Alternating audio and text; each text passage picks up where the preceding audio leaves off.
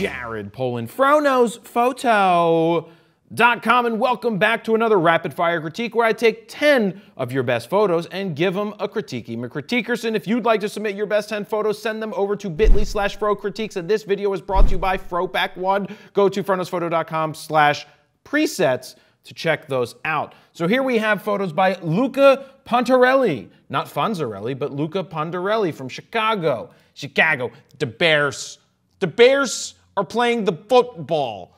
All right, so this is the first image. We are shooting it with the Sony, I believe it's an A7 III. Now, it gives me no lens information, which leads me to believe, oh, photo taken with the 50mm Minolta RD. Exactly.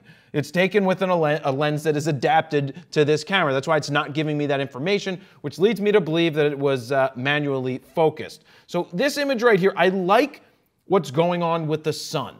Oh, I didn't even notice that there's a building here, and this looks to be, that looks to be dust on the sensor, which leads me to believe it was a higher aperture also, because it's at ISO 100, oh my Jesus, that says 1/25 of a second, which means absolutely it was at like f/22 if I had to guess, and that's why that dust and dirt is showing up in the camera.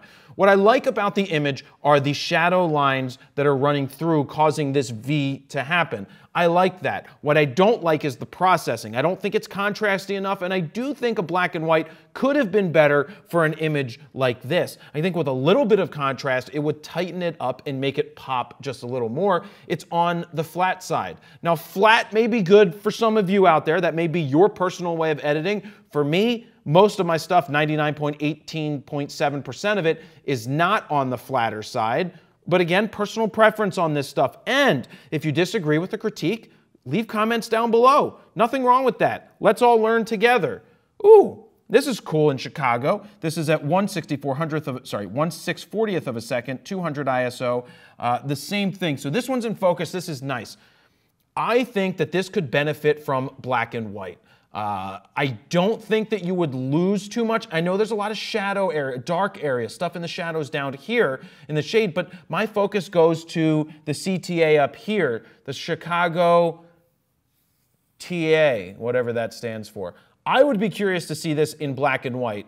My black and white Boomify as a preset would be a little too harsh for this, but I would go black and white, I would pump up the contrast, and then I'd move those white levels up, not worrying about blowing out the background, because there's really not much to blow out here because the sky is all gray. So I think you could get away with a nice black and white image and really make it go pop. So I was just thinking that it would be good if I could take this into Lightroom and show you myself, and then I saw that I could download the full res image. Now, it's not a RAW file, but I'm gonna pop it into Lightroom and just show you what I'm talking about instead of just telling you. So even though I'm editing the JPEG, we're gonna go black and white on this, and we're just gonna go ahead and take it and see if it looks any better. Now, yeah, this is a quick little edit going on here. I kinda wanna make it bright, but I kinda wanna make it contrasty to see what I think about it. So there, that's the black and white, that's the color.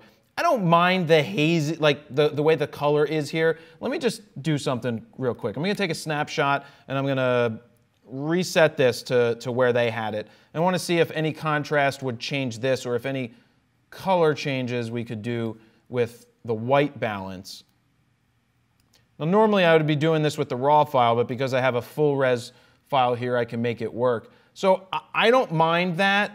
I see the difference between the hazy thing, and I also don't mind the super black and white. I don't think it's, you know, after editing it in black and white, don't think it's that great because there's a lot of things in focus. It's not just the train in focus or something else. Maybe if there was well, I can't say, like there is a person over here, but really it kind of gets lost and it's all jumbled now that I go ahead and edit that one. So moving on to the next one.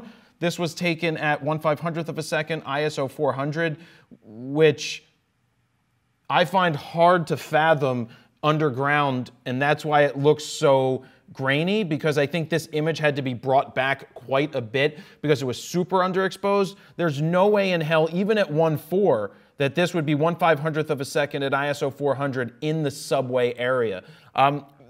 Not just because this image is underexposed. Actually, that's a person there. I didn't even realize that. But it's just, in terms of symmetry, it's fine. But overall, it's just a a blah-ish image. It's not really one that stands out. Now, this is nice. I like what's going on here, and I'm going to explain that. 1/250th of a second at ISO 1250. I like all the chairs and the people that are kind of silhouetted because they're exposing for outside, yet you still have some light on the inside. You know there's a person at the piano. You know there's a person here that's either singing or playing a violin or the skin flute. I don't know what they're playing. Maybe it's the skin flute, which I don't know how that actually sounds. Probably doesn't sound good because there's only one hole. Now with one, anyway, this is, I don't mind this. I like the symmetry. I like what's going on. It's subtle, it's muted. And this is where I don't think a contrasty edit would look better.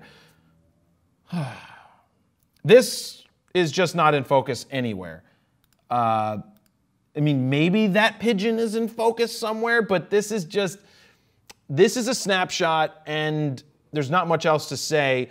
What could make it better? I mean, black and white would hide some things because people tend to take and convert things to black and white to hide issues.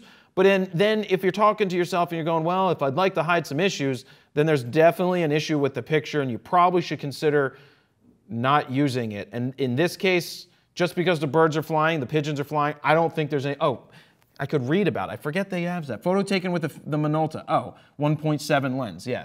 So I just don't, the manual focus wasn't kicking on this one, wasn't working. So this is an image that I would love to edit, and let's see if we can do this. View sizes, I want to go to original. So I'll go ahead and drag that to the desktop, and let's go ahead and put that into Lightroom. So here's the image, let's go and develop it. I like this shot. This is definitely one where I could see going black and white. I just think it just resonates so much better in black and white. You want to be very careful. I mean, we're just editing the JPEG here, but this is where the focus is. It should be on this kid right here. And I know the chalk is colored, color chalk, but I wouldn't focus on the color of the chalk because it's not as important. I just think this is where the background's distracting. Go like this. The background's not as distracting, and we're going to focus on this kid right here, right in the front. Okay? So that's what I'm seeing right there. Bring up the shadows a little bit on this. Contrast is already maxed out, and that's honestly what I would do with it. I just think that that makes for a better image than the color one. The color's lacking. The black and white gives it some, in my opinion, some classic street photography feel. And that's what I like to see, is that thick contrast, and that's why I wanted to go ahead and edit that image right there. So let's just go back here and wrap up this critique, see how many more images we have. Moving on to the next bad boy. Yeah, that's cool. I like that. I could see black and white working on this one again, but I do like the subtle nature of the color because you're looking through the subway doors or the elevated platform doors. Actually, there's two of them. There's one here and one there. I do like that. I like the natural frames. This is an image that draws me in. Even, I almost said even if you select crop it and do like a square on Instagram, it could still work. But I like this. I would like to see a black and white option as well because I don't think the color adds to it. Sometimes color adds to the image, I mean most of the time, but other times black and white can just speak to you because what people go, how do you decide to go black and white versus color?